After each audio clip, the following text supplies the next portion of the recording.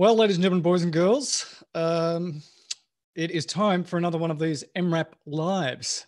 And I'm assuming this is working, but I don't really know, actually. So we've got a lot to talk about tonight. I didn't think we would have as much as we do, but we do have quite a bit to get through. And I really want to state right at the beginning that there's a lot of stuff happening about this idea of permissive permissive hypoxia that we'll get into with Sara. I think it's really, really important. Even if you can't stay tonight, please come back and look at that. We might be doing something fundamentally wrong with looking after these patients. So I'm a little bit concerned about that. So tonight, I'm going to try and do some sharing here and show you some slides. Let's see if I can make this work. So tonight, we are going to go over sort of latest breaking news with Jess and Dave Talan. Then we're going to get some updates from New York from Swami. We'll get into a little bit of the stuff with this hypoxia and permissive hypoxia a little bit. Then we're going to talk about that more with Sara Crager, who's our intensivist expert, a little bit about steroids, some other treatment updates, and then we'll close with some cardiac issues and maybe even with some thrombotic issues because we keep learning more and more about this puppy.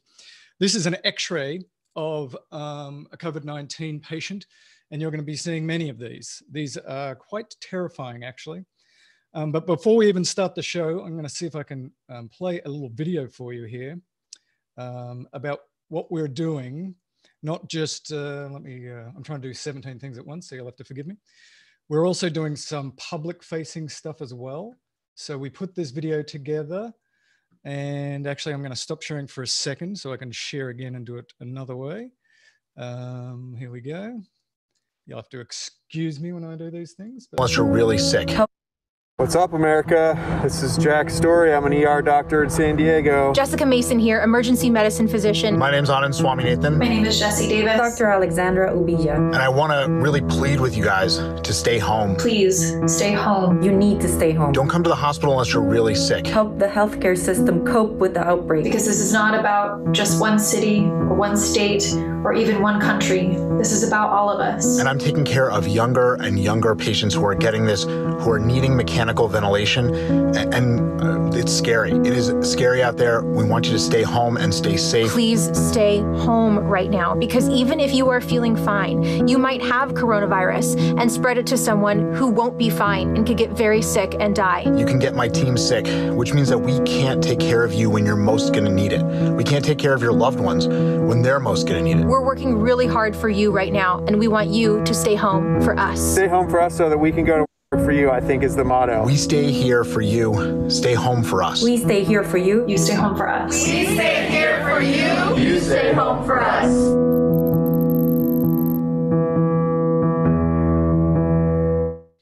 So we're actually asking, oh, I cut it off a little early. We're actually asking for you to tweet and retweet, send that out to friends and family. It's really important. The data is in from prior epidemics and from this epidemic. If we really do socially isolate, if we can really get that message out, you really can flatten the curve and not overwhelm the healthcare system. So send that out to your friends, to your colleagues, to everybody. So now I want to bring in Jess and Dave Talan, and let's talk a little bit about some of the latest breaking sort of clinical trials. We talked a little bit about this last week, but I want to bring it up again. I'll try and share the slide here. So this was 5 critically ill patients with COVID-19 given convalescent plasma, and they seem to do better than the patients who didn't get the convalescent plasma.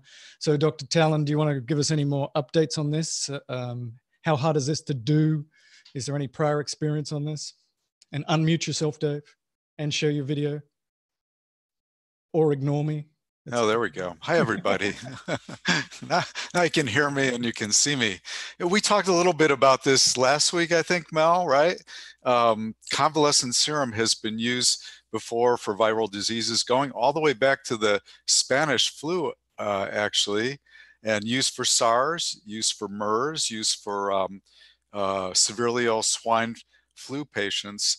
There was a review in the Journal of Infectious Diseases of convalescent serum therapy for all these infections that I mentioned.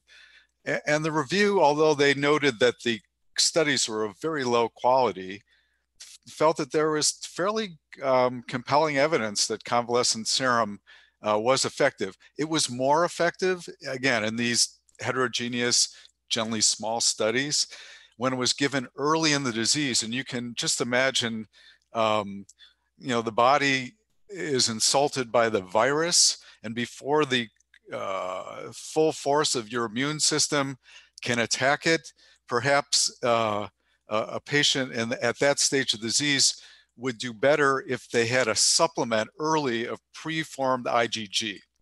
And so this convalescent serum, Mel, they don't harvest it from people at convalescent centers. I know what you're thinking. I know, yes, that was a good joke. We can't say that. These are people who had confirmed COVID-19 infection. They cleared the infection. You can have antibodies during the active infection. So that's important that they fully recovered. I think they were 10 days free of symptoms. They had their antibody titers measured to ensure that they had high levels of ELISA antibody titers and neutralizing antibody titers, and that was the donor serum. And these patients sounded quite ill. All five were on, or five total, they were all on mechanical ventilation and had severe pneumonia or ARDS. And the article in JAMA is fairly detailed. It would be nice to see more about the patient's status and the trends, before they got the convalescent serum, but you really get this strong impression that these were extremely ill people who, once they got the serum, did much better. Most of them came off mechanical ventilation, and they also cleared their live virus that they could measure. So their viral load came down as well. You can't make much of an uncontrolled trial with just 5 subjects in it, but it would give us some hope that this might be a therapy that can really work.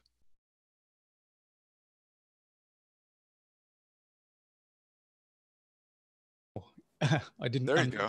I didn't unmute. So hopefully you can see my screen right now. This is the only study I've seen to date of IgM, IgG. Again, we talked about this a little bit last week, but in this study, they had about 397 confirmed COVID-19 patients, 128 negative. This is from China. It's unpeer reviewed.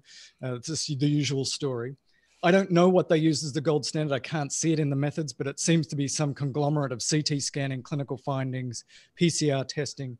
And so this test looked like it might be in the 1990 club. So I know that even here in LA, there's been a number of faculty members and probably residents that are COVID positive who are already getting better. So we'll be able to use this, Dave, theoretically to find out those people who we might be able to harvest and maybe send some of these docs back to the front line. Is that a reasonable thing to say? I guess the question becomes, if you can measure antibody, then are you protected against the disease? We just talked about how antibody from donors seem to help people with active infection. I think most people, most experts, if you can say there are any experts in this, since it's new to everybody, would say that following infection and the demonstration of IgG, that a person would be protected, for some amount of time. And with the seasonal coronaviruses, it's found that you have temporary protection for about a year. And then you become prone to being reinfected. So if SARS-CoV-2 behaves like seasonal coronaviruses, it's maybe similar. And if we can measure IgG and it's not really protective, then I think you better sell your long playing records, right? Because that possibility would mean very bad things for the human race. I think from what we know in the past about viral infections, specifically coronavirus infections, I think if symptoms clear and you can measure IgG, then it's likely that that person, that healthcare worker, is protected. They can go back to work. And in fact, you might want to put those providers in the riskier areas, right? And maybe have other people who haven't been infected work in different areas. So actually, we're going to be doing some studies with the CDC to follow healthcare workers and measure their, to see if they have antibody and they've developed infection, and try to sort out if they're at extra risk because of what we do, the procedures we do, the PPE we wear, or not. And we'll be able to tell then, even in people who may not have symptomatic illness, whether through working they've had an infection by serially measuring their antibody levels. So let's now talk about vertical transmission. Jess, do you want to take this one? Yeah, sure. So there was a report that just came out on March 26th, so just a few days ago, of a possible case of vertical transmission. So basically, mom was diagnosed as COVID positive. She was 34 weeks pregnant. She made it 4 more weeks before they delivered her by C-section, and then they were immediately separated. And they tested the baby for antibodies and found that the baby was positive for IgM, which does not cross the placenta. And so that's where this idea comes from, that this was vertically transmitted. And if that's the case, this is the first documented case of vertical transmission. However, the baby was tested by PCR 5 times and was negative by PCR testing. So that raises some, I think, a lot of questions. We don't know a lot else from this case report. Certainly can't reach any conclusions based off of this other than what we already know, which is that pregnant patients are an at-risk population and should be looked after very carefully by OB and by maternal fetal medicine. Dave, you were saying that IgM is not the greatest test in the world. What did you mean by that?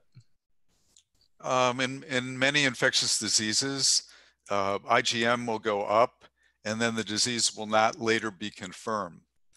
So it is not the most reliable of tests historically for diagnosing infectious diseases. Now, that doesn't mean, there are some exceptions to that, and it certainly appears that IgM and IgG it would probably supplement our diagnostic testing, because we're aware of the limitations of PCR. I think PCR we've seen has been inconsistent in the same symptomatic patient. There may be different yields depending on where you take the specimen, whether it's the pharynx, the nasopharynx, the nose, sputum, or a BAL or bronchoscopy specimen. I think there is going to be a greater and greater role for antibody testing for COVID-19. Okay. Well, let's now talk about the New York experience. And Swami, I'll show a slide. Mel, do you want to do a quick PEDS update before we get into that? Yep. That's sort of the other thing. We're adding stuff to the chapter on Corpendium all the time. And what prompted a little bit more deep dive into PEDS was recent media reports of a death, sadly, an infant, 9-month-old in Chicago. But no other details are released about this. So we really don't know anything else. One other death had been reported in a 10-month-old in China. But we've been hearing the message and sending out the message that children do very well who are infected with coronavirus, and that's likely still very much true. So how common is COVID-19 in children? It's probably somewhere around 1% of cases, but it actually may be much lower than that. That's just the reported number. What's coming out of China and Italy is about 1% of the cases, but there may be a lot more children around who are asymptomatic or very mild, and so they're not even getting tested. So who knows the real number? And I think there was one really robust, if you can call it, robust study. It was retrospective of over 2,000 kids who had coronavirus, came out of China. And only 5% of the children in this review had severe or critical illness. So severe meaning that they were hypoxic, that they needed some supplemental oxygen, and critical in respiratory distress or organ failure. And I think the message here is to look at, of the children who have coronavirus, who do we need to worry about? Which, otherwise healthy children are at the highest risk for developing severe or critical disease. And it looks like it's infants less than 1 year old, and children between the ages of 1 and 5. So when you look at the data a little closer, infants under 12 months old, 10% of infants diagnosed with COVID became severe or critical, and about 7% of children ages 1 to 5. And again, I think that's probably lower. It's likely lower than that, since there's probably way more children who are not being tested. But I would say if you're looking after a kid, the ones to watch a little bit more closely and give really, really strong return precautions are the younger children under age 5. Dave, could that be, one of the theories is that kids appear to be protected, although what Jess is telling us is a little bit concerning. Is it because under the age of 5, you haven't gotten to preschool yet, you haven't been covered in coronavirus like you have after the age of 5? I'm not sure I understand your question. I mean, are you saying that younger kids appear to be at greater risk than school-age children? Yes. School-age children are immunized by seasonal coronavirus. Yeah, that's a possibility. One thing I wanted to add is, we were talking about antibody testing. Well, you can use antibody testing for a defined population to define the denominator of disease. So Jess was, wondering like, well, maybe kids are infected, but it's usually an asymptomatic or mild infection that doesn't bring them to testing with PCR and diagnosis, right? So now that we have antibody testing, we can do population-based seroprevalence studies to really now understand who's at risk for infection and what are the rates of serious complications, understanding all the people that would be projected to be infected. Excellent. All right, I'm going to jump over to Swami now and keep it moving. I want to share this slide again. So Swami, you're in the heat of battle right now. New York is the epicenter of the world. A lot of people on the chat and throughout the world, and us in California, for example, are deathly afraid of this X-ray. We know that it's coming. We're trying to prepare. We're getting our emergency privileges. We're getting really anxious. So can you tell us what's happening there right now? Sure, Mel. It has changed really rapidly. We were just on last week, and it was a very different ball game a week ago where I am than it is today. That X-ray that you showed is the X-ray of 90% of the patients in our department. I've seen more multifocal pneumonia in the last 3 days than I have seen in my entire career. And the residents sit around and we look at these X-rays, and we sometimes look at them and like, oh, look, that one's not that bad. It's only got a little patchy thing here and a patchy thing here. We're used to seeing now many lobes covered in these kind of lesions, and it's really absolutely incredible. So let me just give you guys a little bit of an update of where we are, and it's going to change tomorrow like it always has, but we have converted from having, I think last week I said 70% of our patients maybe were COVID positive. We are near 100%. 100% of the people coming into the emergency department are COVID positive right now where I am. And I'm just across the river from New York. I don't know, they could have a little higher level in New York. Maybe it's 105%. It seems like it. And one of the incredible things we're seeing is the COVID plus syndrome. So no matter what the patient comes in complaining of, they have that, plus they also have COVID-19. So over the weekend, I saw a patient with a beta blocker overdose who was COVID-19 positive. I saw an ischemic leg who was COVID-19. I saw a couple of DKAs that were COVID-19. So they're all having it. And we are getting fooled less and less now. We're just assuming that everybody who walks in the door has it. And that's helping us to really ration and think about what interventions we need to do using CT scans, things like that. But it's really incredible the load of patients we are seeing. And we flipped. There was that calm before the storm. We knew that the surge was going to be coming.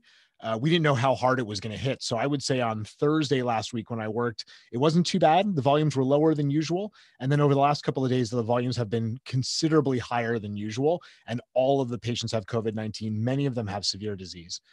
There's a couple of interesting things that we're seeing that we don't really understand. And a lot of the people in New York and New Jersey and the other places that have been hit are talking about it. We're talking to our colleagues in Italy and China, trying to figure out what all of this means and what it is. And so these are some things that you probably can expect, especially early in this surge. One is what some people have called the comfortably hypoxemic or the happy hypoxemic patient. And these patients are coming in with SATs of 70%. but their respiratory rates aren't elevated, their heart rates aren't elevated, they're speaking in full sentences, but you see that 70%, and it's a good waveform, and it gets us really anxious. And I would say a week ago, we would have these patients, young, old, whoever they were, coming in, sat 70%, speaking full sentences, not tachycardic, and we were intubating them. We were intubating them early with the idea that we needed to give them lots of PEEP. We need to give them lots of FiO2. That's good for them. If we intubate them, then they're going to stop aerosolizing particles. And what we're finding is that it's probably not that good for them to intubate early because we're not extubating anybody. And so we're running out of vents. We're running out of non-invasive ventilation. We're running out of high flow nasal cannula. We're very short on all of those devices. And I don't want to blame us for what we did. We didn't really know. We're learning as we go, but I think we might have intubated a couple too many patients too early, not understanding this happy hypoxemia, this disconnect between their O2 sat and what they look like. The other things that I've been noticing are these really low saturations that don't seem to be compatible with life. We've seen good waveforms with saturations of 2 and 5%. Today, I had a guy come in off the street walking around with a sat of 25%. Although he was breathing 60 times per minute. So he was not comfortable in any way, shape, or form, but they're odd numbers that we're not used to. On my intubations, and I've intubated, Mel, I work in an academic place with lots of residents around. I don't get to intubate very much. I've probably intubated more over the last 3 days than I have in the last 3 years. And all of the patients I've intubated have this edema in their upper airway that I've not seen before either. I'm not sure everybody's seeing this same phenomena, but a couple of the people in my place a couple of people in New York have noted the same thing. So I have found the bougie to be quite useless, unfortunately. And I love my bougie. I usually use it for every intubation. And now I'm going more with rigid stylets or semi-rigid stylets because the bougie is very hard to direct in these edematous airways. Those are some of the things that I've been noticing. The shortages are real, and you have to think about real ways to plug those shortages. Scott Weingart has some great posts about how to make a CPAP machine from just a bag valve mask and the CPAP mask itself. And we've been doing that. I used that a couple of times today because there's no non-invasive left in the hospital to use. So we're finding other ways. We're MacGyvering these solutions, which fortunately emergency docs are pretty good at. So I think that's my big stuff. The last one is the dangers of extubation. We talk about these high risk aerosolizing procedures, the airway being the big one for us in emergency medicine. The only thing I think is more high risk than the intubation is if the patient extubates, self-extubates, and then you have to re-intubate them because there's lots of secretions around and everyone's anxiety is up to get in that room and tube the patient. And I had one of these and there was a lot of COVID being spewed everywhere. So we're actually sedating these patients fairly deeply, which goes a little bit against what we usually do in critical care. We try to keep them light and awake. We're sedating pretty heavily, not just for the extubation risk, but also for vent asynchrony and some other issues. But I think what we're learning is that we don't really know what we're doing. We're fumbling in the dark a little bit with ventilation. And so if you cannot intubate them and mechanically ventilate them, it's probably a good idea. I got a quick question for you that came up in the chat room, which is anybody correlating these O2 sets on pulse ox with ABGs? Is it something about the virus that's making the light go through there wrong? Yeah, there's a lot of different theories about this. I think, we don't get ABGs a lot, especially right when they hit the door. I'm not rushing to get an ABG.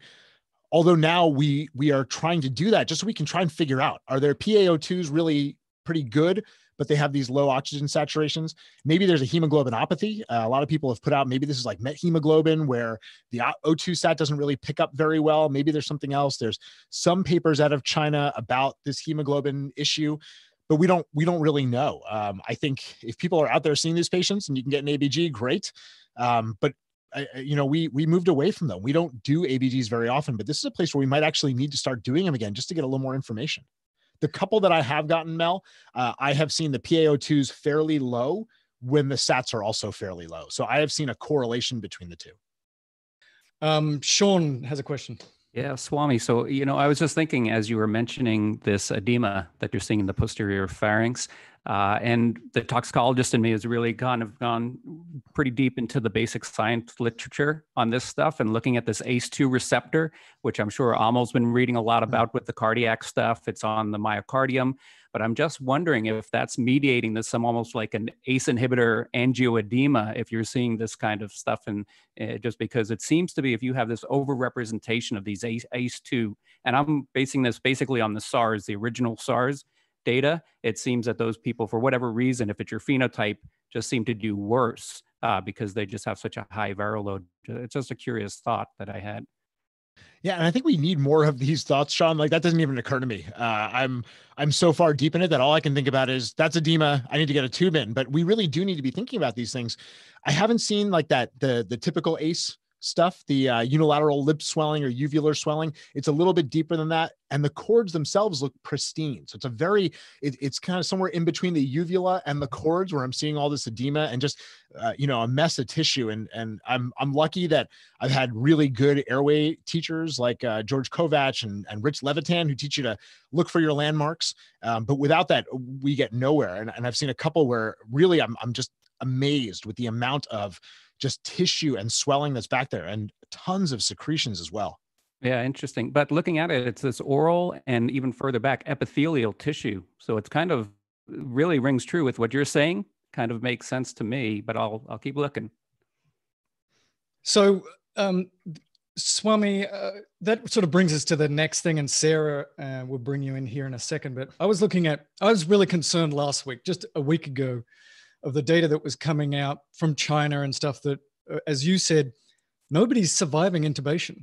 Like it looked like it was about a 90% mortality, which is obviously terrible. And so I tried to find data, and I'm thankful that I found some. So out of Washington State, it's still terrible now. Of course, this report is of very old people from the nursing home, enormous mortalities, and many of those people are still not off the vent 4 weeks later. So this may not be representative either. This was a Chinese report, and they didn't tell us in this report, this is the biggest one I've seen so far, this case fatality rate was of critical patients, not necessarily of intubated patients. So I don't know what to do with that. This report is actually from England, and they had a 66% mortality rate in intubated patients. So again, pretty bad, but not 100%. So, and here's another one. This is from Seattle, where they intubated 18 and they've only extubated 6 of them so far. And the case fatality rate overall in the ICU was 50%. So these are obviously tremendously sick people. And this, there's something different about this disease. So now I want to bring in Sarah and talk about this. So you talked about this happy hypoxia, and Scott Weingart and other critical care thinkers across the world now are saying we might be treating this exactly the wrong way. We've been saying for the last few weeks, tube them frequently. It reduces the viral load into the department. They're going to crash. We've seen these people get really sick fast. But now the discussion is maybe we should not. Maybe you should be thinking of this more like asthma. Intubating asthmatics is really bad for them. Don't do that unless you absolutely have to. Better to just keep them hypoxic and prone them while they're awake and do everything you can not to intubate them. So Sarah, can you give us your thoughts? Sure. So I think that this is complicated, and what we know for sure is that we have no idea. I think that we are learning that this is different than other diseases that we're treating. And a lot of our natural ER doctor reactions are wrong. I mean, if I had an oral boards question on a patient who walked into the ED with an O2 sat of 70, the answer would be intubate them, and then intubate them. But these patients, it's very bizarre. You know, as Swami was saying, this atypical sort of happy hypoxia, where you're looking at the patient and their SAT is 65 and they're like, I feel fine. I don't think I need to be intubated. And you're all like, I don't know. And so there's something we're not understanding. So I think that we are understanding that there's something atypical about this. This is an unusual form of hypoxemic respiratory failure where, yes, they're very hypoxemic, but often even once we intubate them and ventilate them, their lung compliance isn't nearly as bad as I would have expected it to be, given their degree of hypoxia, and they don't look as bad. So I think there's some pros and cons here. So I think the thinking had been that we keep seeing this pattern with these patients. And I think you guys see it in the ED, but we're really seeing it inpatient, where they come in and they're hypoxic. We maybe now put them on high flow. They look kind of okay. And their O2 gets better, but not that better. We admit them, we don't intubate them maybe. And they look fine, they look fine, they look fine. They're saying, I feel fine, and they don't. And when they don't, it happens real fast. I had a patient, I'm on at Antelope Valley Hospital right now, and have had a number of patients who I've gone to see them in the step down and they've looked okay and they're like talking away. Then on my way back from seeing another patient in the same unit, I pass by, all of a sudden they're keeping it at 60, they're desatting to 40, and then we end up intubating them. So there's this sort of spiral. And I think that's the reason that that's what we're seeing. And we're saying, okay, there's a couple of things that make us want to intubate them early. The first is the patient safety factors, right? So these are not easy intubations. I'm seeing the exact same thing as Swami was seeing. The first time I did one of these, I was like, what is going on?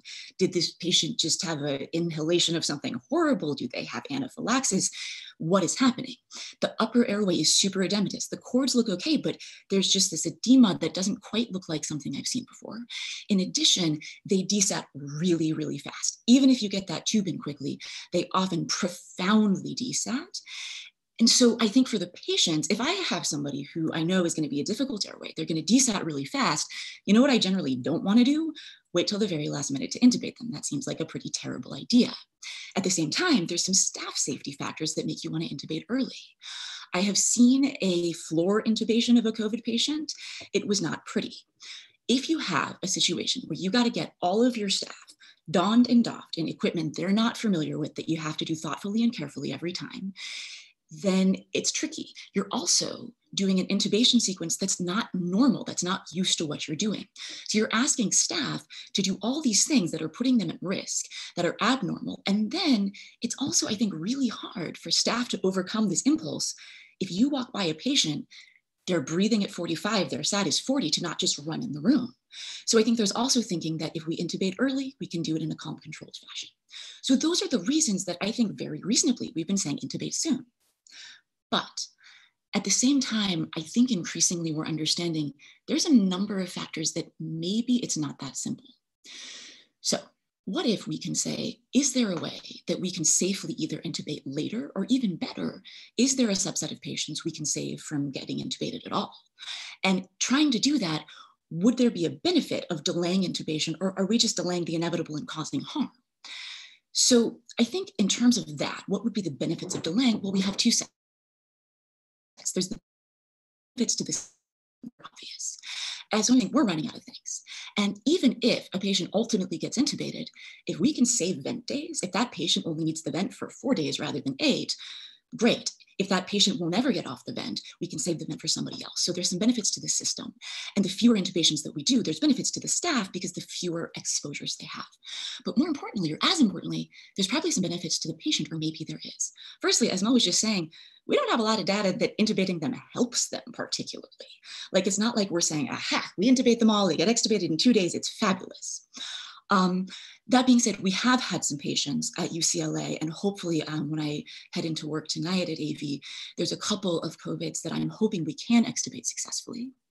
But even more than that, I think that if we go back to the first do no harm thing, what we know about vents is that if you don't do the vent right, you can do a lot of harm, and we do not understand vents in these patients. I think it's important to remember that with ARDS, the main reduction in mortality we've seen over the last 20 years had nothing to do with us developing fancy new drugs. In fact, we have totally failed to do that. It was all about us learning the right way to ventilate these patients to not kill them. And we know that we just haven't figured out with COVID patients how to ventilate them safely. So are we actually doing more harm than good? So that's sort of my take there. And then the next question becomes, if you're not going to intubate them, well, then what? How do you safely handle them? Do you sit there and just watch their SAT be 70? What do you do? I'm not sure that doing nothing and leaving them on nasal cannula is the answer, because I've seen now enough patients where if that's the pattern, they start tanking, and maybe not in the ED, but 3 days later, they just can't breathe, they're struggling, and we end up needing to intubate them. So I think that's a little bit of another topic that we can talk about. But again, cost benefit, I don't think it's 100% clear that immediate intubation is totally the way to go. So Swami, were you doing any of this awake proning stuff where you get the person to flop on their belly, and did that help? Yeah, we just started doing this a little bit on patients. Mainly focusing on the moderate COVID patients that are on maybe high flow nasal cannula or non-rebreather, and just asking them, can you roll over on your stomach? And do you feel better when you lie on your stomach, and seeing how they feel? Some patients find it really comfortable. I've seen some protocols for 6 hours on their stomach, and then they can roll over. I just tell the patient, roll over. If you're more comfortable, stay there. And if you get uncomfortable, roll back onto your back. And some patients really like it. Some patients not as much. I find it a little bit more difficult when we get to non-invasive ventilation to have them prone, because it's a big mask that's on them. It makes it a little bit more difficult. It's obviously a little anxiety provoking for us because we're not used to monitoring that way. The leads can get dislodged. So we have to be a little bit careful about things like that, which is why I've reserved it for the moderate ones whose SATs are relatively okay. They're mentating well, and we ask them to roll over and see. I know in our ICUs, they are doing some proning in the intubated patients as well. But the protocol in my place, I think, is they have to have a proning bed to do that. They're not manually proning these patients.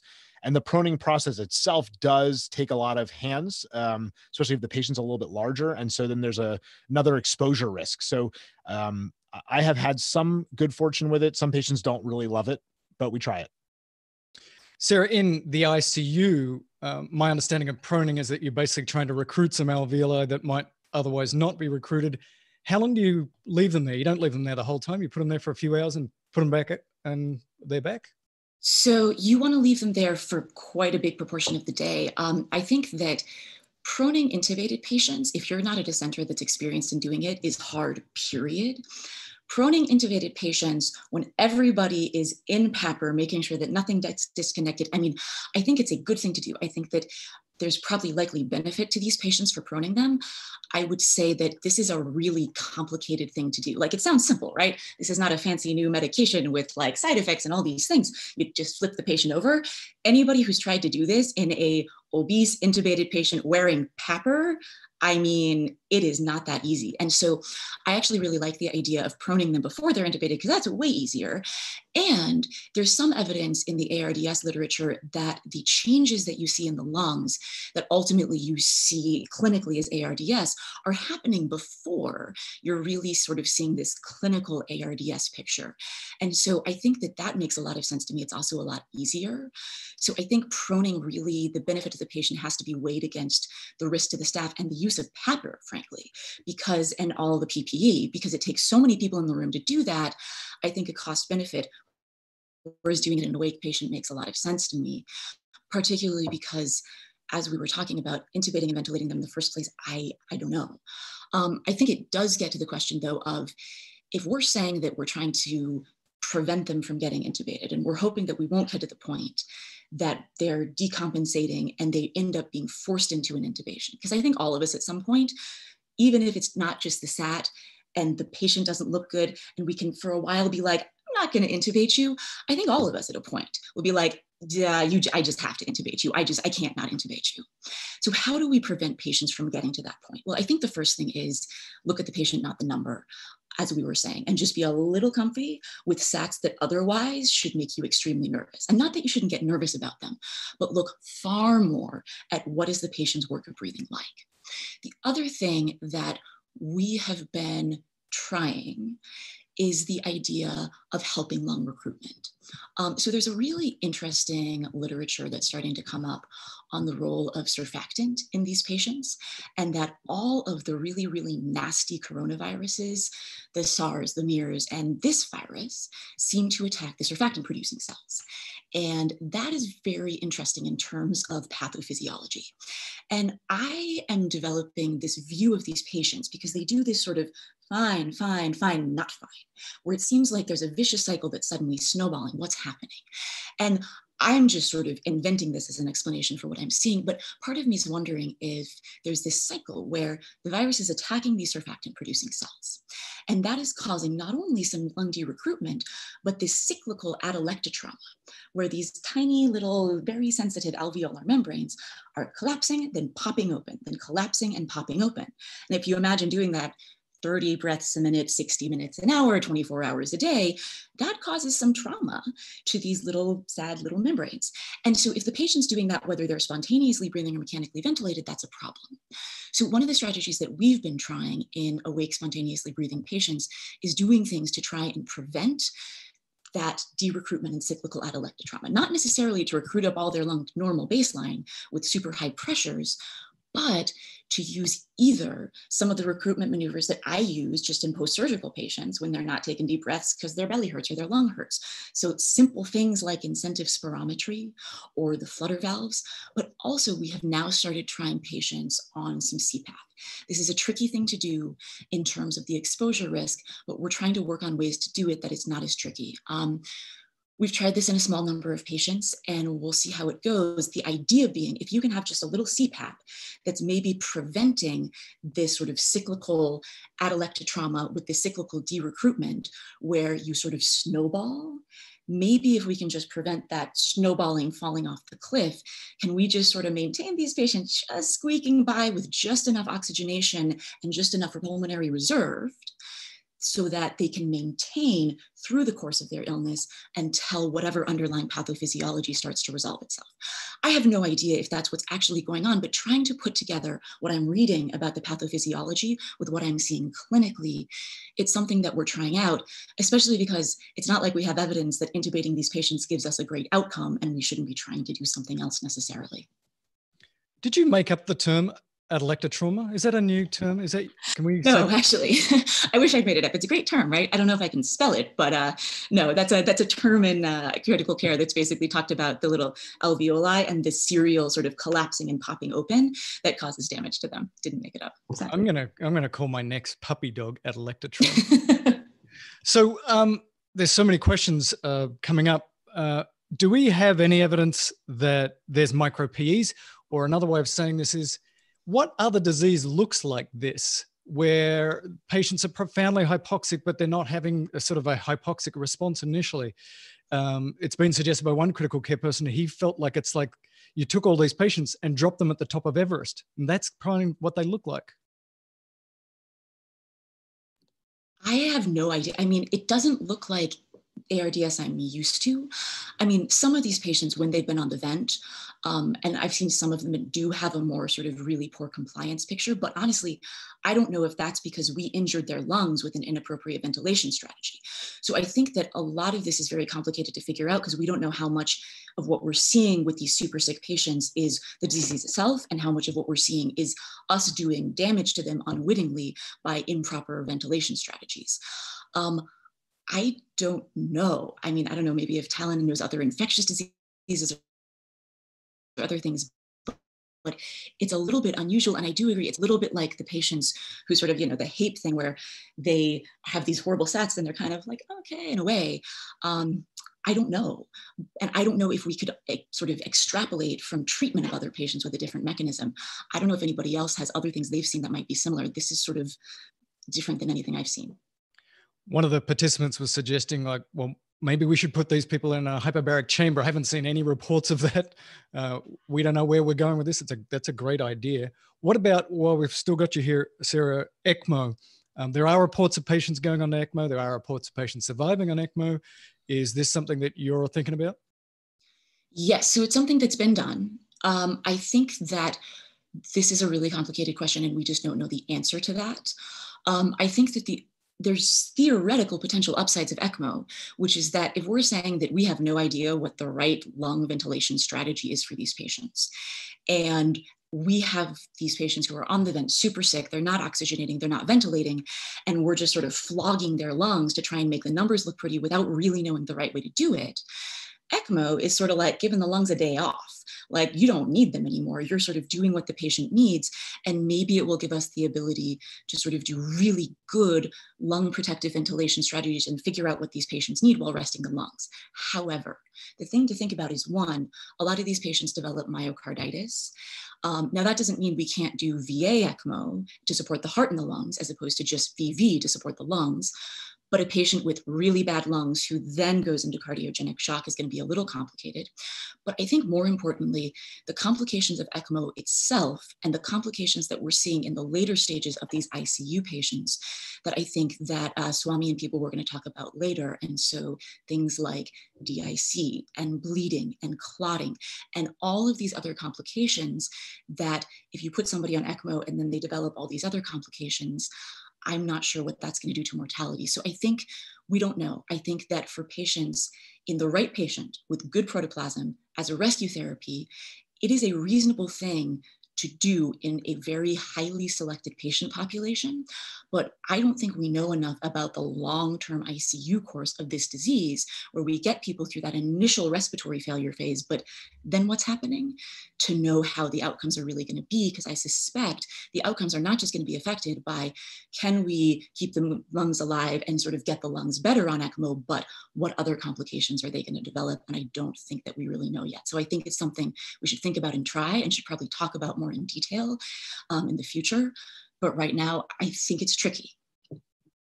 Swami, let's talk about intubation. Obviously, there's a lot of anxiety amongst healthcare providers that this is a high-risk time. We know this from the prior SARS and MERS epidemics and the epidemiology around that, or at least we believe it's true. So what, can you just sort of quickly outline the process that you're doing at your place in New Jersey, and then maybe Sara can tell us how she's doing it here on the West Coast? I think the key is that we have to protect ourselves before we get into those situations. So maximal PPE, which maximal PPE, what I thought it was a couple of weeks ago, is different than what it is actually today. But the keys seem to be the N95 mask. We're wearing a surgical mask over those just to protect the N95 so we can keep using those through the shift. A face shield, and not just the flimsy little face shields that come on the surgical masks, but the one that goes on the head and then comes down and covers the entire face. We started wearing the surgical caps as well, which honestly are great because I haven't gotten a haircut in like 6 weeks. So they're wonderful to have on and hide the mess that's going on. And then some kind of a barrier for your clothing. So the ideal, again, would be something like a Tyvek suit, which zips up and it goes all the way up to your neck and then has a hood that pulls around the top. Those are the ideal. Although I will tell you, I did an intubation in one of those over the weekend, and they are hot as hell. I was in it for like 15 minutes and I thought I was going to pass out. So they're not ideal to wear for an entire shift, but that would be the ideal. We don't always have those Tyvek suits, unfortunately. And so we are using whatever we can as some other kind of a barrier. I think that barrier is really important. I refuse to run into a room until I have put my PPE on. And I definitely am not letting my staff go into that room without the PPE on as well, because we can't lose healthcare workers. That's really important for all of us to be doing. As far as the intubation itself, you want the minimal number of people in the room, ideally in a negative pressure room, to be sucking up some of those aerosolized particles. I want distance as much as I can between myself and the patient. So video laryngoscopy is definitely your friend, but not the video laryngoscope that has the camera right at the top of the blade. You want a video laryngoscope where there's a separate screen so that you have some distance away from that mouth and that airway. We're using pretty much rocuronium and ketamine for all of the intubations. The ketamine is nice because if the patient's not tolerating whatever you're using for pre-ox, you can use it for DSI. I think Scott talked about that last week. If you're using the high dose rocuronium, the onset's going to be just as fast. And then if you have any struggles with the intubation, they're not going to wake up again like they would with succinylcholine. I think that's also really important. And then it needs to be done as quickly as possible, which, I mean, there's no tube that I've ever talked about that has said, linger for a little while, take your time with getting the tube in. But in a place like mine where we have residents, these are almost always the attendings that are doing these intubations, unless, of course, I'm working with a senior resident who is doing more intubations than I am. And then we have to have a little bit more of a conversation. I know most of our listeners are not in academic institutions, but I have a hard time asking the residents to intubate these patients because I get paid a little bit more than they do. So I feel a little bit better taking a risk than I do putting them at risk. But the intubation needs to be done quickly, minimal number of people in the room. It's usually me, an RT, and a nurse. Sometimes we can take the nurse and leave them outside the room. And then you want a team outside the room that's ready to come in if you miss that airway. So you have a rescue provider either in PPE or ready to go and get that PPE on very quickly and come in and take over. We haven't had that situation, that need, but it's also nice to have them outside to grab other medications. And then again, ideally you'd go in with everything you need. So we're starting to learn to reduce the amount of PPE we use, but reduce the donning and doffing, because that's the doffing is the highest risk time for us. So coming in with all of the meds, the paralytic, the induction agent, sure, your pressors that you're going to use. So we're usually coming in with norepinephrine ready to go, or push dose phenylephrine or push dose epinephrine. And then a lot of these patients are getting hypotensive. So we're going in with a central line and an arterial line and the setup so that we don't have to go back out, and then Don again to come back in. So we're trying to do all of that at one visit, one time in that room, get it all done, and then get out of there. I think these are the ideals. And I know people like Chris Hicks up in Toronto, they're working really hard on bundles so that you can just grab an intubation bundle and it has everything you need for intubation, but it also has your CVL kit and your A-line kit all in one bag. So you can just go in the room with that and be ready to go. And I think that those are the steps that are really important to take. And for the listeners out there, not that we aren't doing a great job, but there's other good free open access medical education out there about this. Anton Hellman did a great EM cases series. And I think the fourth episode or the third episode was by a physician who led the SARS response in Toronto. And she talks about where we miss on our doffing and what are important places to protect. And I think that's a really good one to listen to because she points out some things that I wasn't really thinking about, like the hair and stuff like that. So protect yourself, bring all of the things that you could possibly need, all of the meds, have a team waiting outside to get you anything else that you need, but minimal number of people in the room. A negative pressure room is ideal. And then remember, once you finish the intubation, you can abandon that negative pressure room because now you're out of airborne precautions, back to droplet precautions, and then use that use that negative pressure room again for the next intubation because they come fast and furious and you need to cycle those patients out and then bring the next one in. So before I get Sarah to comment on that, I want to show a video that Jess made about further protection and see what you think about this.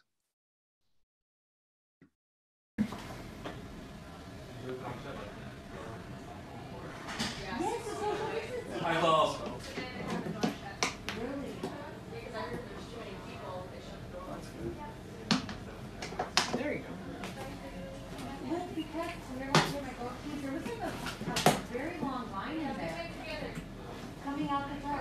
And he's protected this way too. So what do you think? There are people that are playing with these acrylic boxes and with sheets. And what do you think, Sarah? I mean, if I had an acrylic box, I would use it. I mean, I think that, you know, these are turning into somewhat difficult intubations. I feel like particularly doing video, because I'm doing video for all of these too, with the same idea of like having my face less close to all the COVID on the patient's face. And what I'm finding is that I'm having a lot of trouble just because there's so much edema. The airway anatomy can often be distorted, manipulating things. And I feel like my problem with that box would just be that I've never tried it, but I don't know it had this movement I really need to sort of manipulate in the tube in the way that I need to get it in quickly. And one of these complicated airways, I don't know. You know, in general, I agree with everything Swami just said. I think that bringing everything with you in one time, doing everything when you're in the room. I've been using ketamine and rock for almost all of these patients for essentially the same reasons. A couple of things to add. I think one of the key things is to, if at all possible, develop a small team that does this together, rehearse it and do it over and over and over again, because these are challenging intubations. And I think having the small team, and I agree, 3 people in the room with somebody outside as backup ready to come in if needed, a physician, preferably the most senior person in the room, because these are challenging, a respiratory therapist and a nurse. But you can't just do that. You sort of have to rehearse it, because the worst thing is a team who's never tried one of these before, who doesn't know what's going on. And I have to give an amazing shout out to the AV nurses in the ICU last night. We had a rough last night. We essentially had a string of like 4 COVID intubations that were just one after another. And it's really starting to ramp up here. And these are some of the first patients or the early patients that we've done in ways that are not completely like your normal intubation. And they were amazing. We quickly went over the protocol, we rehearsed it. And then by the like 2nd or 3rd time they did it, we had it down. So some of the differences are, one, I like to have the intubator Don Papper. If we have enough Papper for everybody in the room, fabulous. But if not, I have the person who's actually intubating Don Papper. A couple of other things to add. One is we're not bagging these patients. I think that's a high risk thing to do. This is another reason why I think the most experienced person in the room should be doing it, because they desat fast. And if you're trying really hard to avoid bagging them, then you got to get that tube in fast. But that's tricky because everybody's so used to just reaching for this bag. In terms of getting the tube in, I agree. I'm using a more sort of rigid stylet so that I can sort of get it in. Although sometimes I don't always use the glide stylet because I'm having the RT, if they're not wearing PAPR, not stand next to me. I'm having them stand in the corner of the room. What I have the nurse do is push the drugs, then take the IV pump with the norepi because they're getting hypotensive. And once the drugs are pushed, I have the nurse take the IV pump, stand in the other corner of the room, and then they can titrate the norepi and look for the blood pressure from there. The RT has all of my backup airway supplies, and what they are instructed to do is not come close unless I absolutely need them to. And I have actually been using sometimes the non-rigid stylet because I can pop it myself more easily, and then having the rigid stylet as a backup if I need it. Then when we get the tube in, we're not bagging the patient, we're directly connecting them to the vent. But so you have to have the vent in, talk to the RT about what settings you want before, and then I'm just having the RV sort of from over there, hand me the vent tubing, I connect it. Then, now that we're connected, we have a closed circuit with a viral filter on it, I can have everybody come back towards the patient's head.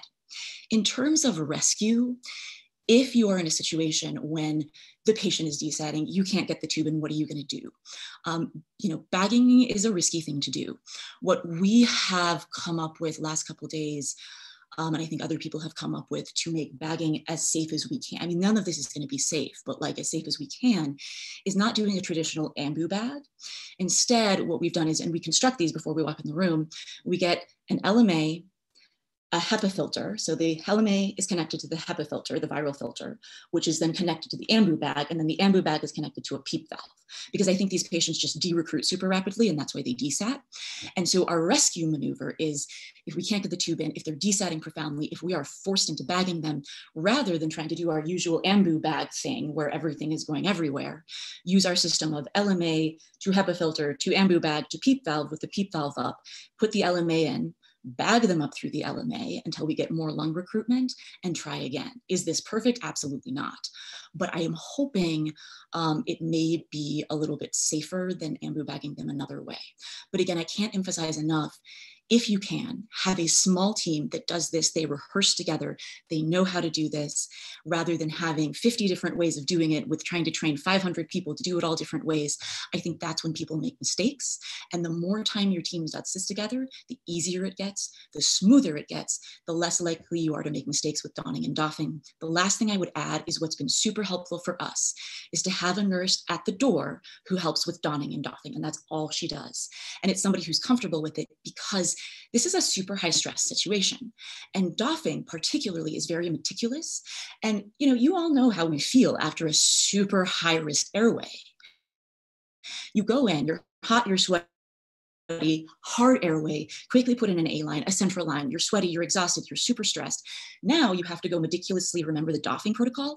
It is so helpful to have a calm person standing outside the room looking through a glass door and saying, okay, step one, do this to reduce doffing errors. And then for communication with them, what we've been doing, because we've discovered yelling at people through a PAPR, through a glass door, not a super clever way to communicate.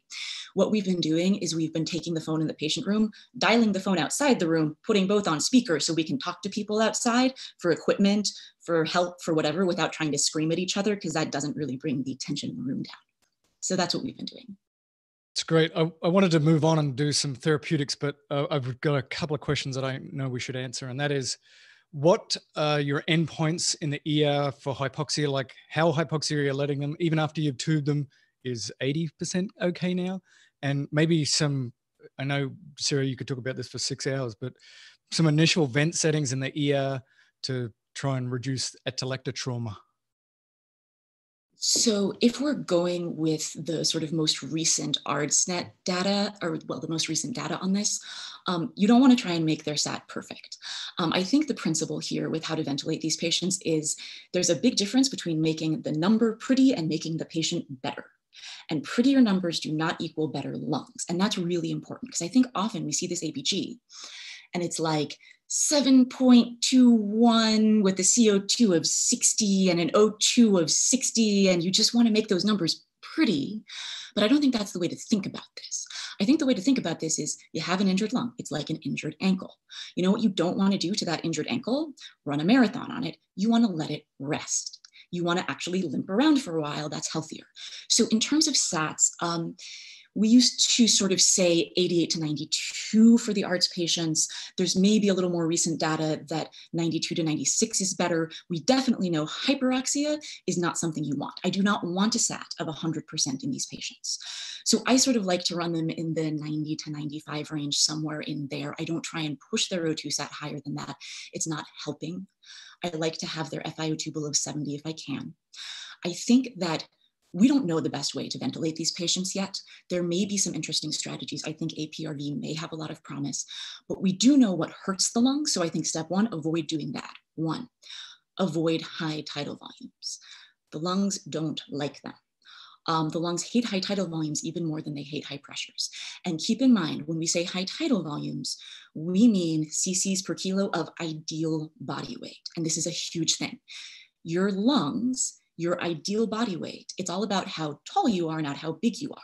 Because if I gain 400 pounds tomorrow, my lungs would still be the same size.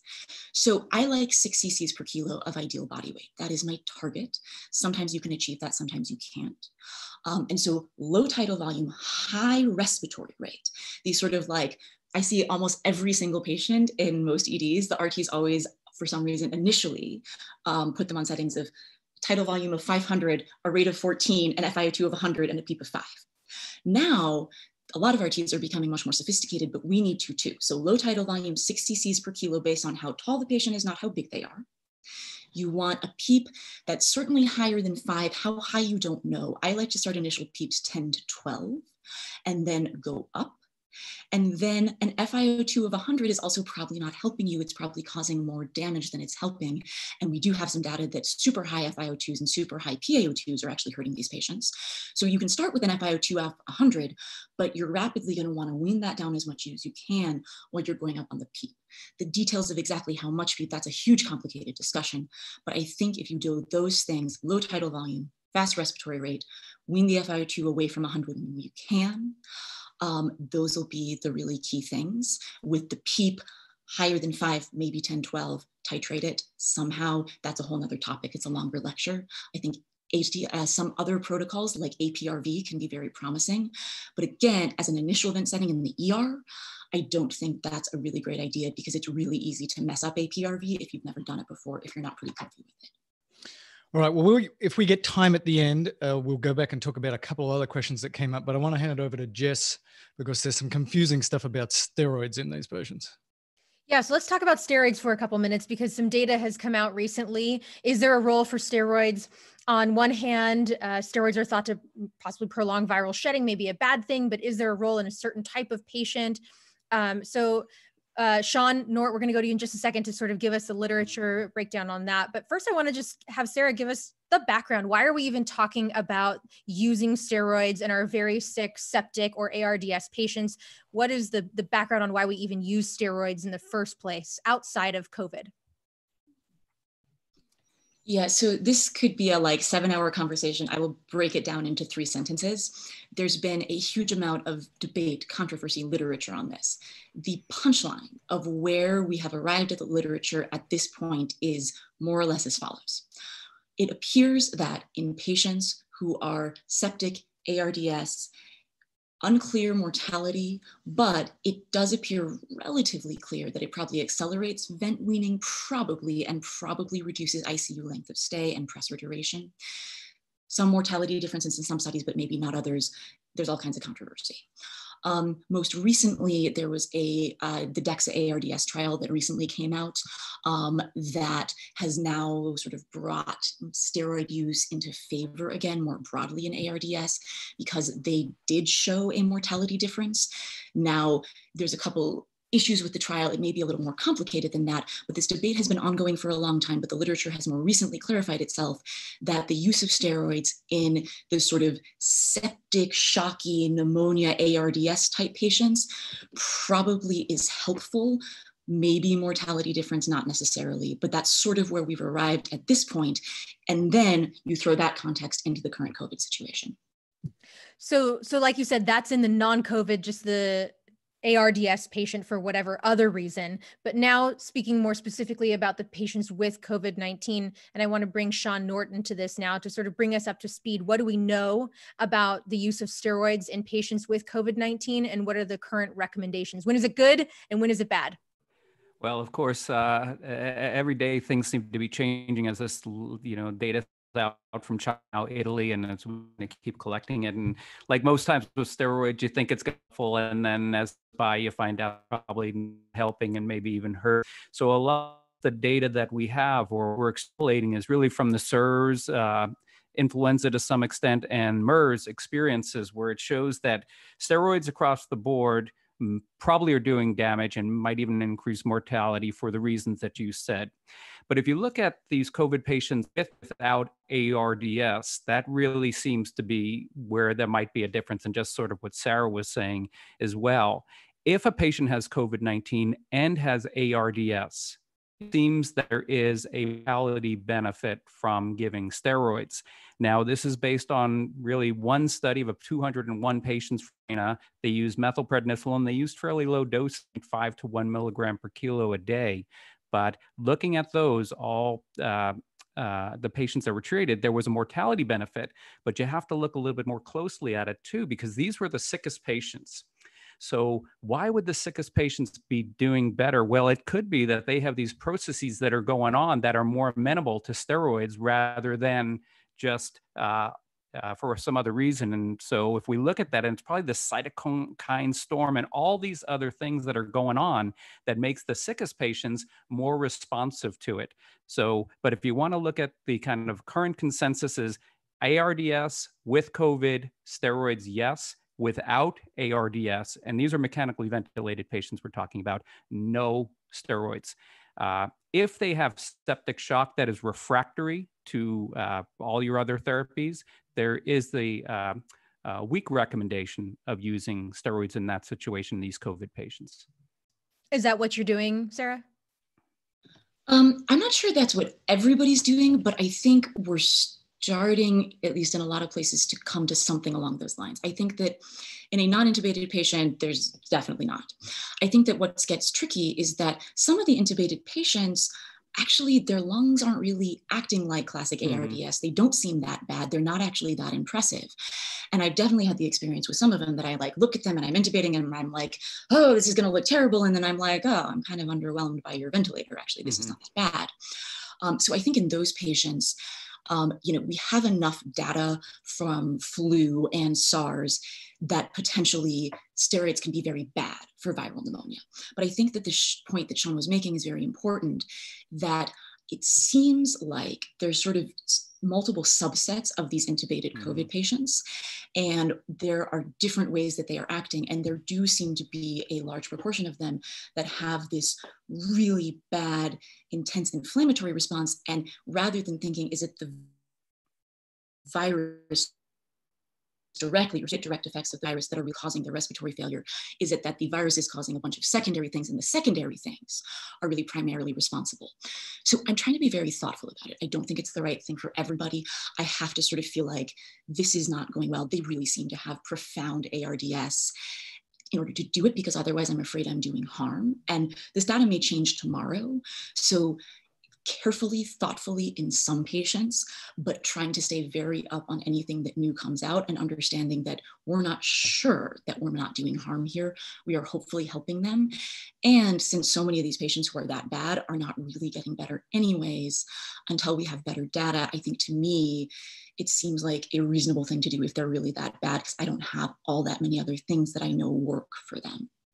And outside of ARDS, Sean, what about using steroids in patients who also have underlying COPD or asthma, things that we would typically treat with steroids anyway? Are we going to make their COVID-19 worse by doing that?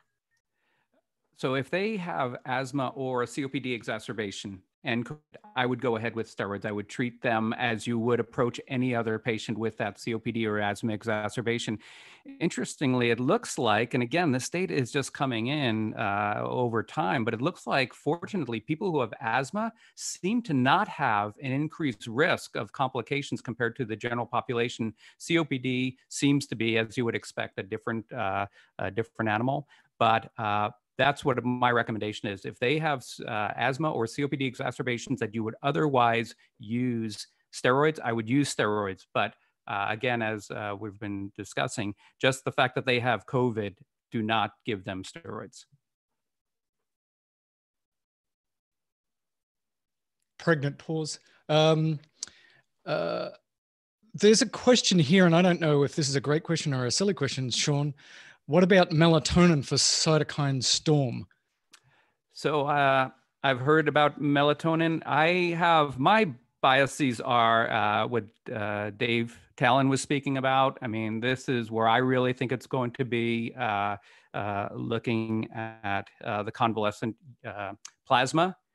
There's actually in the US an IND that was filed with the FDA. So this is being studied. And I think looking at some of the monoclonal antibodies, particularly targeting IL-6, that's where I think the money is going to be. I don't think that melatonin probably would hurt, but I think we have to be very disciplined and really start studying this. We need to stop saying, well, they're going to die, we don't know, let's just see. And then we get this, you know, it's kind of, you get this mash of really, over time, pretty much useless data. So I think we do have to be disciplined and say, first of all, does it make sense? And let's randomize these people.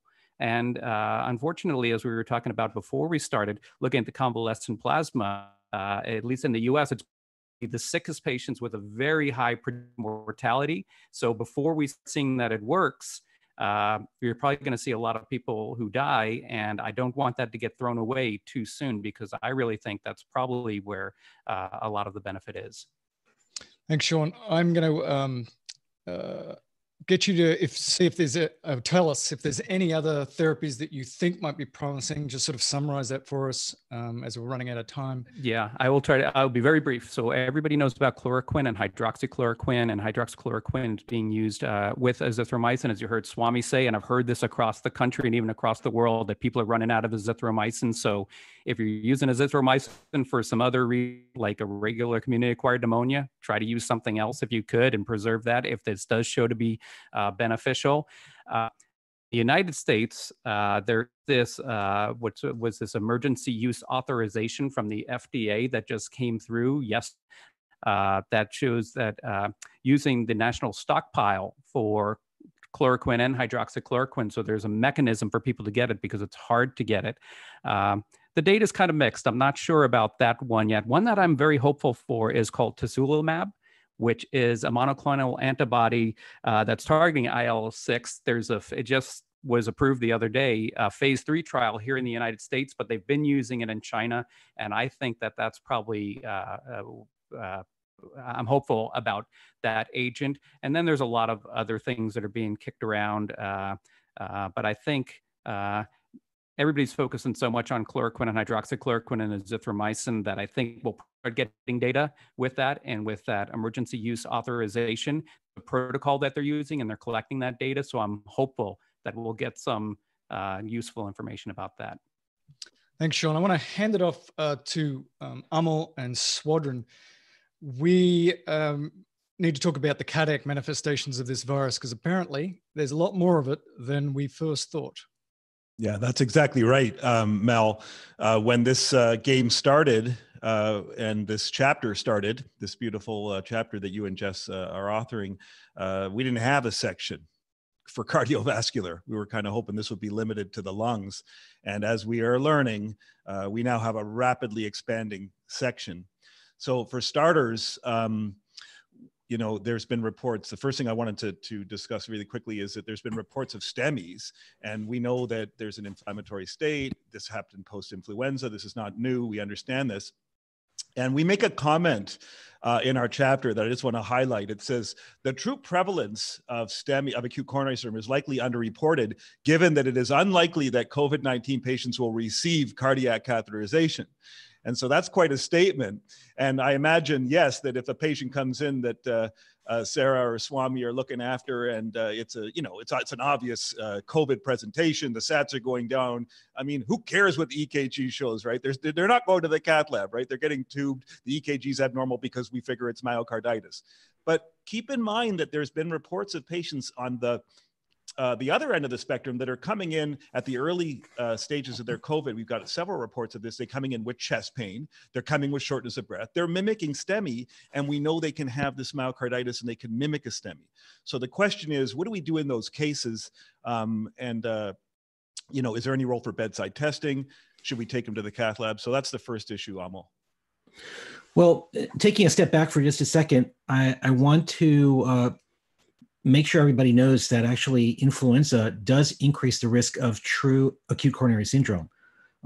Influenza has been shown and been published for many years as a very pro-inflammatory state. And what we know is that inflammation is one of the most profound factors that's involved in turning a stable plaque into an unstable plaque and rupturing.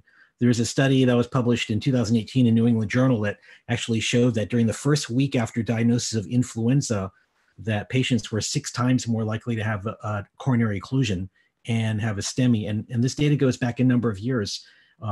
Although we all thought that respiratory problems were the main cause of death here, influenza is actually associated with probably more cardiovascular death than respiratory death.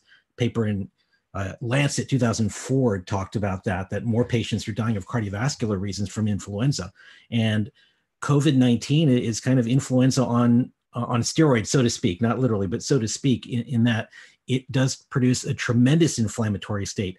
So I don't think that we can assume that a patient that comes in with a cough and fever who has ST elevation is a no-brainer myocarditis. I think a lot of those might very well be true STEMIs. And I've gotten cases of that sent to me, and those are showing up on the internet. Now, what has become more surprising is a lot of these patients have been going to the cath lab. Everyone thinks this is STEMI, and they squirt the dye and find clean coronaries. And so people are now starting to recognize what probably we should all have known already, and that myocarditis is a common presentation or I guess say manifestation of COVID-19. And that's largely because COVID produces direct myocyte toxicity and also myocardial necrosis. So patients will present with true myocarditis with ST elevation and troponins, and for all the world, it can look like a STEMI. And, no surprise, the cardiologists are fearful of this because they don't know how to PAPR themselves in many cases.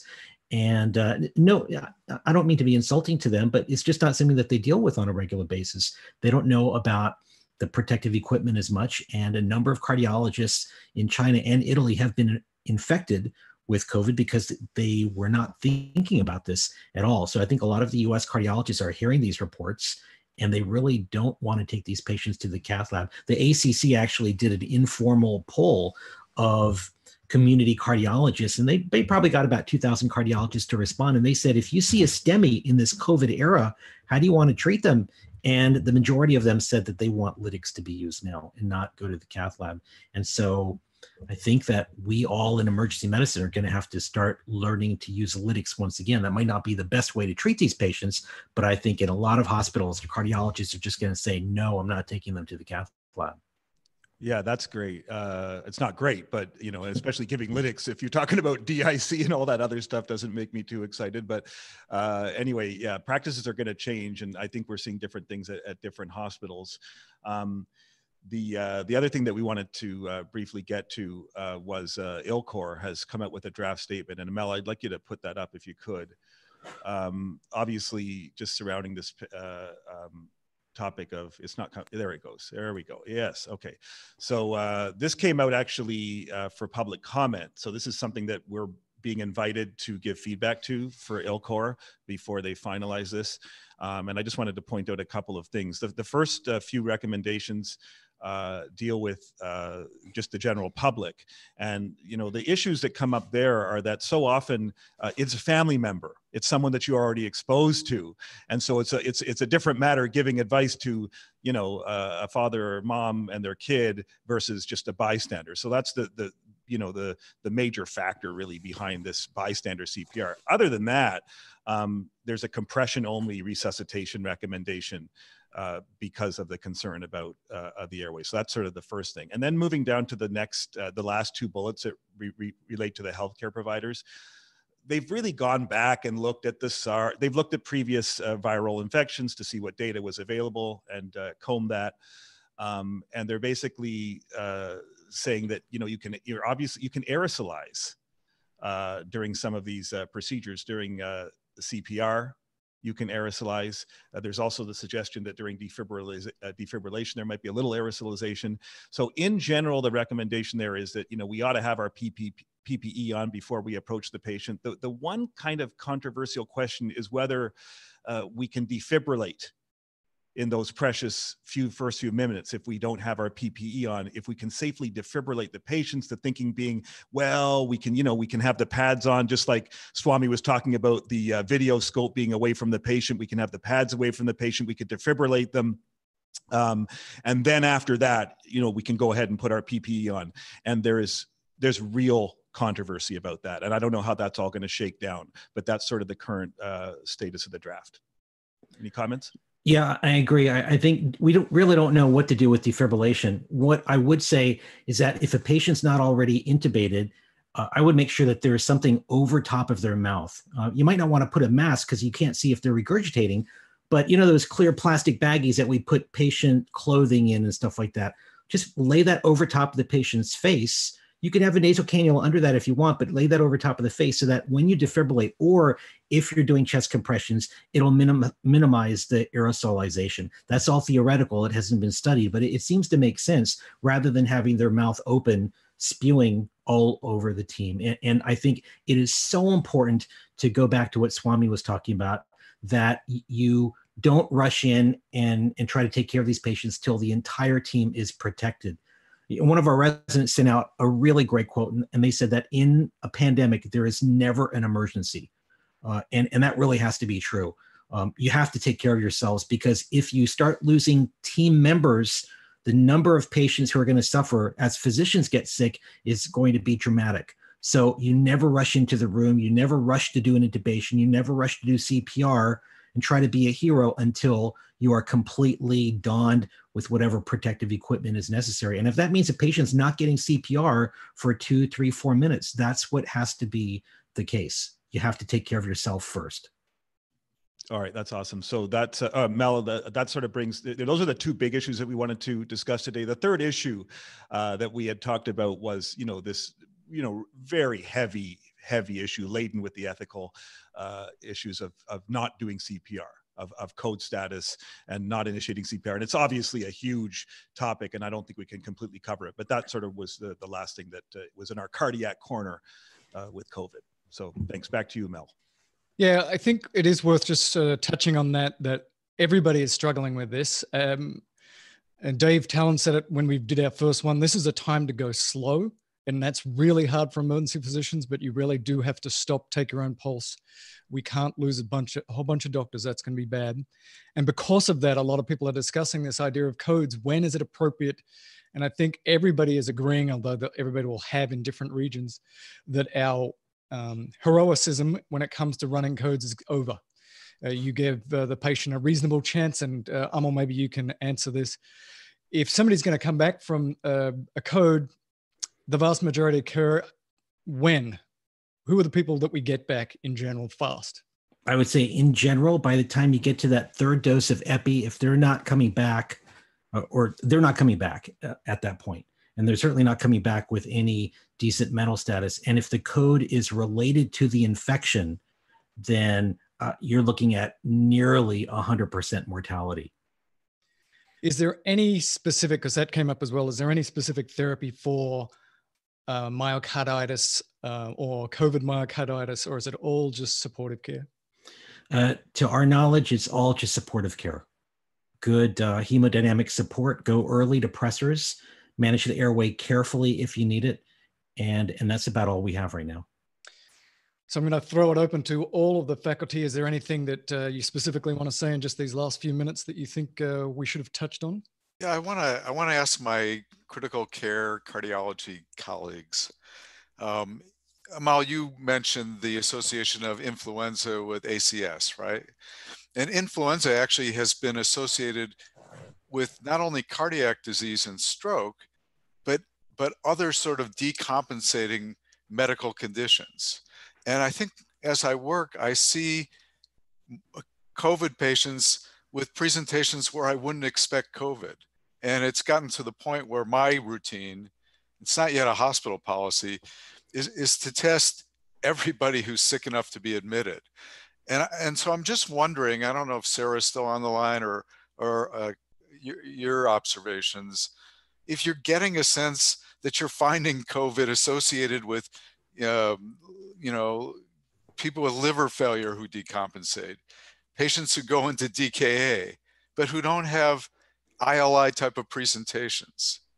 Yeah. Maybe it's not, yes, we discovered myocarditis, but maybe the effect of COVID is much broader than we ever expected. Yeah, I'll take a moment and then throw it over to Sarah. My theory is simply that we are slowly discovering that systemic inflammation is a profound risk factor for an awful lot of diseases. I mean, for example, if you take a look at lupus, which is the hallmark of systemic inflammatory diseases, just think about how many different systems can be involved in a patient who has lupus. It's because of inflammation. And my guess, my theory is that because COVID is associated with so much systemic inflammation, we're seeing presentations that pop up way beyond the lungs, but in the heart, in the liver, probably in the joints, and so on. Sarah, any thoughts about that? Yeah, I think, it's interesting to have the perspective of seeing the patients who are admitted by the ED and often are, at least at first now, are not a COVID rule out because they came in with something, abdominal pain and nausea or diarrhea or something like that. And then 2 days later, we end up in a peri-respiratory arrest situation, intubating them, and then they turn out to be COVID positive. So I think that one issue is that, again, what we know is that we don't know. I think that we don't know the full extent of what this disease process causes systemically outside of what we're seeing in the lungs. And hopefully we'll get to understand that. But I also do think there's a chicken egg thing, because as Swami was talking about, once you get to a certain population prevalence, I mean, now you're going to have people coming in for all the usual things they would come in with anyways, who are incidentally going to be COVID positive. So I think it's going to be hard to figure out what's a true unrelated and what is a sort of COVID associated thing. The one other thing I just wanted to add in a big picture way that I think is really important is, in general, with these patients, now is not the time to go crazy with the fluids. Now is not the time to do the sepsis order set and give them 30 cc's per kilo. There's a lot of debate in the critical care literature about a lot of things about these patients, but this is one topic that everybody pretty much agrees on. Flooding these patients with fluid, bad idea. You're not helping their lungs. You just sort of have to say, what's my biggest problem right now? It's their lungs. And so these are patients that I'm definitely going to pressors early. They often do get hypotensive peri-intubation, but I'm being very gentle with the fluids and going to pressors early. Well, I think we'll end it there for tonight. I keep thinking that, we know everything. We won't have to do this next week. And each week there's more and more and more stuff to talk about. So I want to thank all of our faculty here tonight, everybody in the chat room that has been chatting away. We never can get to all of your questions, but we'll try and find the best ones and we'll bring them up next week. And be safe out there. I know this is profoundly scary for healthcare workers as well, and it's okay to be anxious. And that's why we're doing this. Talk to your colleagues. They're the people that really understand this. I don't know if I've said this before on one of the live events, but I was saying internally that this feels like 1992 to me, when we were intubating people every single night with PCP pneumonia and the AIDS crisis was at its peak. And we were scared to death. We didn't know how infectious this was, whether we were going to catch it. But we got through it and we were better for it, and we'll get through this as well. But we're about to go through a very difficult time here. But I think we're going to be okay because we know how to do this stuff. So thanks again, and we'll talk to you all again next week.